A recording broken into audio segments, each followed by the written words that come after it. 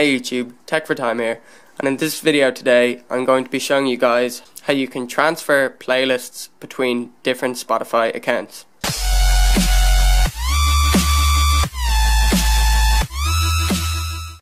What I'm going to be showing you in this video is how to copy a playlist from one Spotify account and paste that playlist into another account and be able to use all that songs in the playlist and add more songs and use it like it's your own playlist.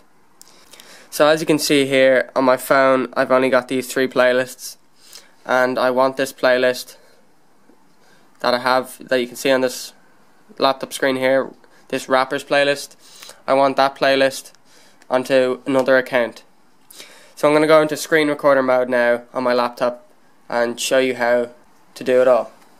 So you'll want to use Spotify on your computer in order to transfer these playlists. First, what you want to do is go to the playlist you want to bring over. Let's say I was bringing over this Mishmash playlist. Make sure the playlist is public, which means that anybody can view it. I have this option here, make secret. That's because mine is already public, but if it says make public here, click that first. You can see here on the left side I don't have this rappers playlist, so I'm going to go onto my old account and find this playlist.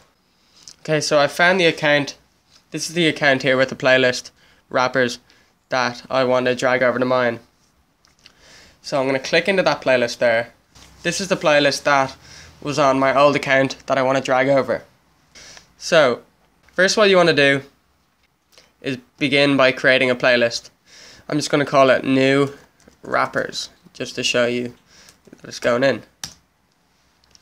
So if I click on any song, and click Control and A on my keyboard to select all the songs will be selected.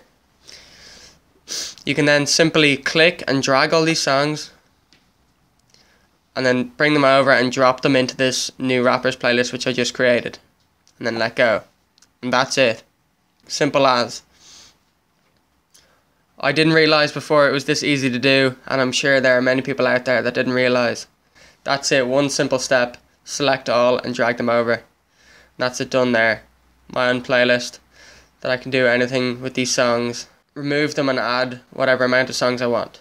If you like this video and you are now able to save your playlists that you thought you would have to make up from scratch again, please remember to leave a thumbs up, comment if you have any other questions about copying these playlists, and remember to be subscribed if you're not already.